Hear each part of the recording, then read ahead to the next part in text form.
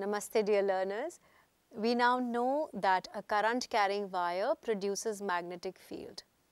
But when a current carrying wire is placed in an external magnetic field, it experiences a force. This phenomena can be used to understand the working of the electric motor. In this session, we will try to understand the working of a generator which is based on the phenomena of electromagnetic induction. Now let us imagine a situation in which a conductor is moving inside a magnetic field, or a magnetic field is changing around a fixed conductor. What will happen? You will be surprised to know that a current is generated. This was first studied by the English physicist Michael Faraday. In 1831, Faraday made an important breakthrough by discovering how a moving magnet can be used to generate electric currents. Remember, a galvanometer is an instrument that can detect the presence of a current in the circuit. The pointer remains at 0, that is the center of the scale for zero current flowing through it. We'll perform a small activity. I have taken a coil of wire which is having a large number of turns. I have connected the ends of the coil using these crocodile clips to a galvanometer. I am going to take a strong bar magnet. The white dot represents the North Pole, and I am going to move this magnet to and fro towards one end of the coil. Let us see what happens.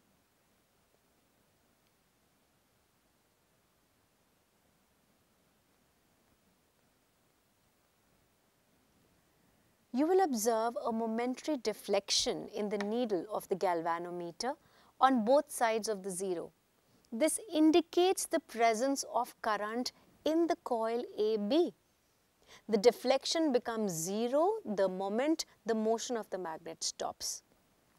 It is thus clear from this activity that motion of a magnet with respect to a coil produces an induced potential difference, which sets up an induced electric current in the circuit.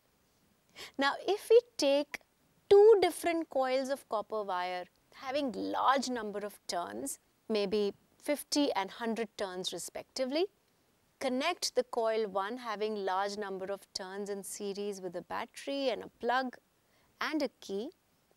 Connect the other coil, coil 2, with a galvanometer as you can see on your screen. Plug in the key. Observe the galvanometer.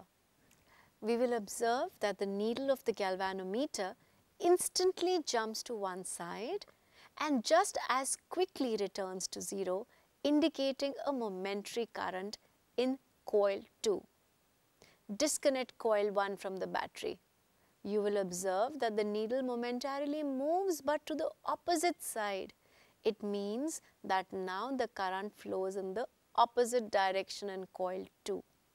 Coil 1 is called the primary coil and coil 2 is called the secondary coil.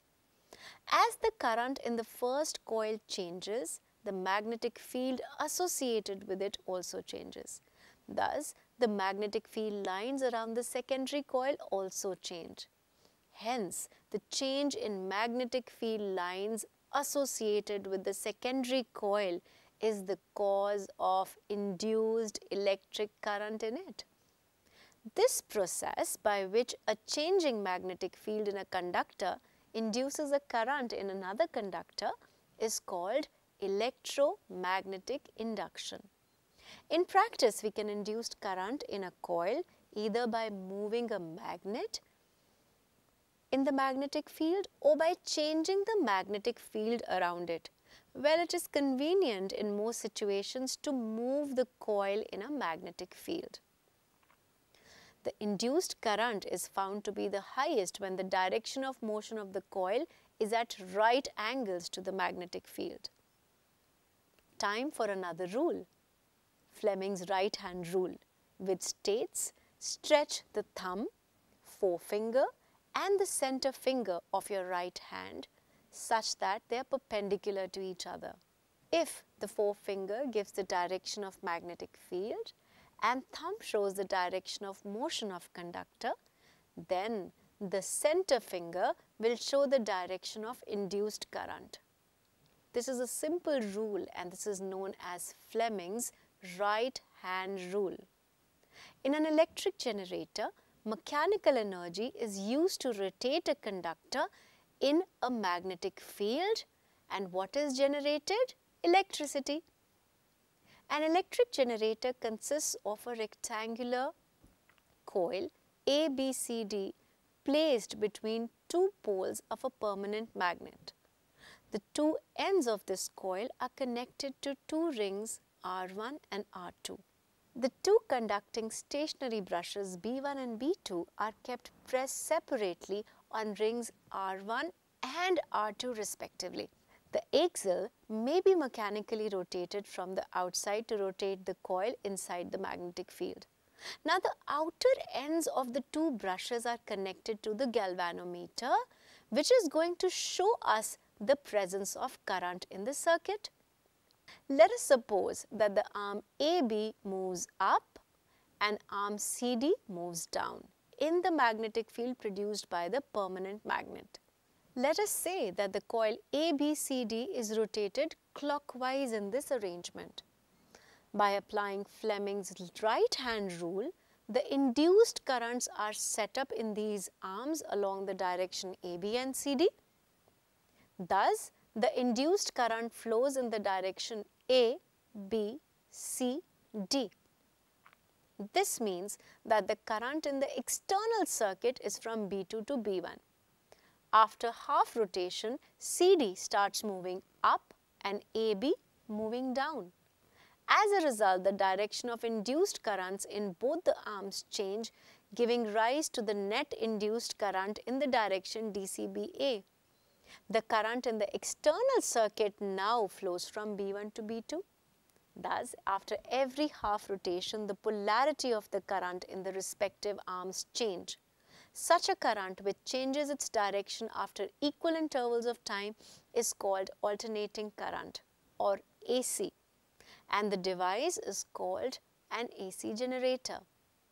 To get a direct current DC, which does not change its direction with time, a split ring commutator must be used.